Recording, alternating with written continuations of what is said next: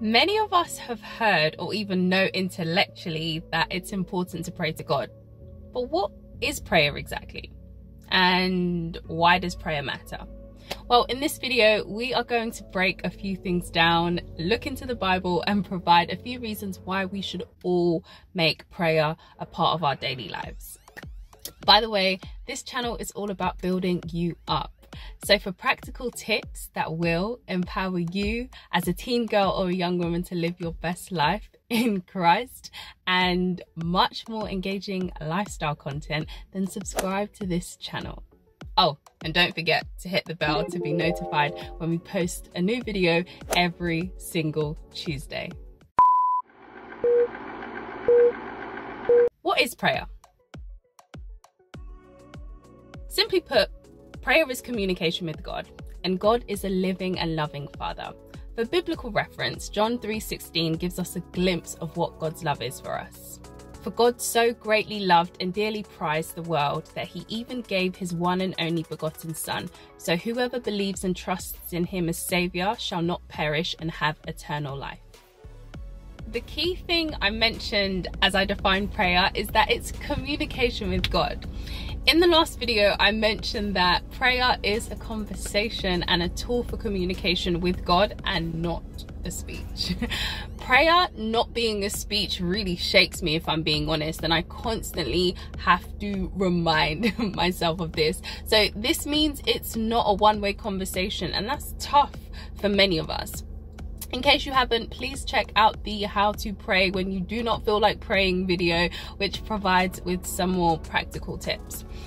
So although I'm still learning and I continue to do so, previously my understanding of prayer was mistaken. I mean, you may be able to relate to this. Okay, so I would often pray just about giving a half-hearted thanks to God for life and stating all the things that I wanted him to do in my life. You know, I would pray about relationships, finances, jobs, exams that I know I didn't revise for, wanting fame, etc. And it was just a very mechanical approach, you know. I really lacked the knowledge that prayer is more than asking God to do stuff for us. Furthermore, prayer is where we build our faith and our hope, you know? And this is because prayer is much greater than us as human beings. I mean, I was reading a devotional a few months ago and it said, prayer is the practice of the presence of God, and it's possible to be in a room with someone and be in their presence, but not practice their presence. One thing I got from this is that prayer is a physical act of us admitting our need for God and showing that we actually depend on him for our day-to-day needs and not lean on our own understanding. Psalm 105:4. Look to the Lord in his strength, seek his face always. One of the key components of a great relationship of any kind is effective and consistent communication. Without this, really and truly, it's inevitable that the relationship won't be operating at its maximum potential. So to put this in context, think about two relationships in your personal life, one where maybe the communication is great and one where the communication isn't so great.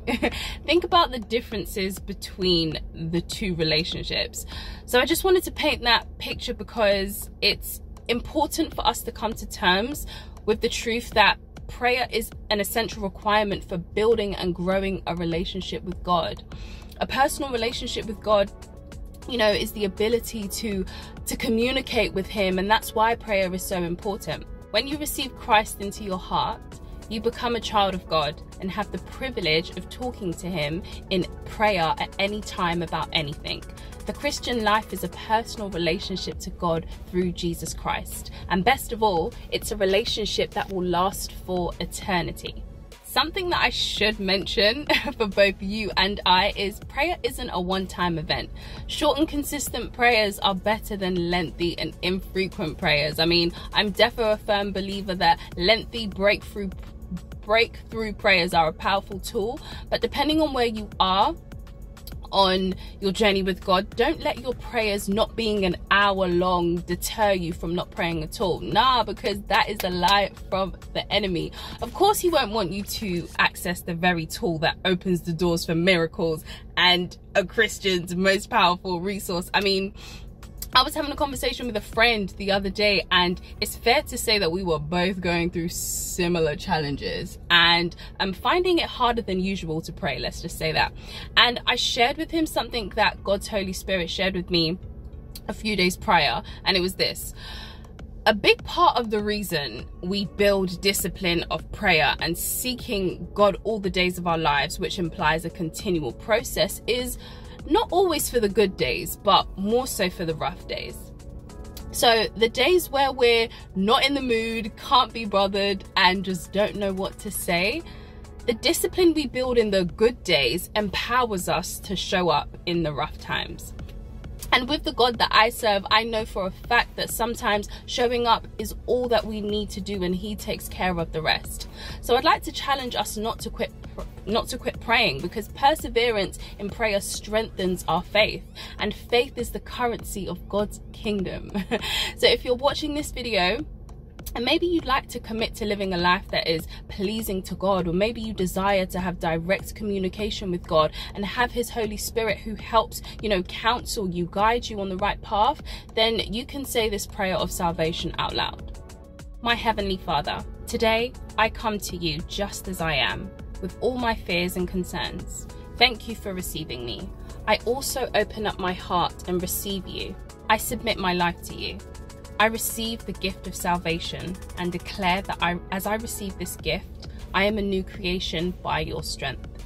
From this day forward, help me live my life in a way that pleases you.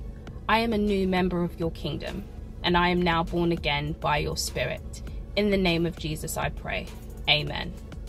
If you prayed that prayer with a genuine desire, the great news is that the gift of salvation is all yours, free of charge.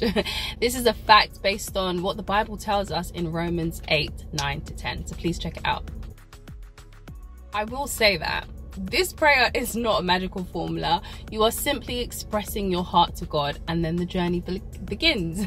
There's a lot of content here on the Awotona YouTube channel to support your journey, so be encouraged. A Young Woman's Guide to Seeking God may also be the book that you want to invest in, because it's a short and sweet guide where you'll discover what it means to seek God first, and practical steps to help you on your faith journey, and you can grab a copy below this video. Also, if you're looking for weekly encouragement and just edifying messages, then subscribe to the Awotona newsletter, because you will receive these on Wednesdays only, and we don't spam you. I don't know why I said because, but yeah. Anyways, the link is down below this video, and if you like this video, please let me know by giving me a thumbs up, a like, and subscribe to the channel, and share this channel with your fellow ladies. Also, comment below with your biggest takeaway. I'd love to know, and I look forward to giving you feedback, and just also not giving you feedback but responding to your comments, should I say. So yes, thank you so much for watching.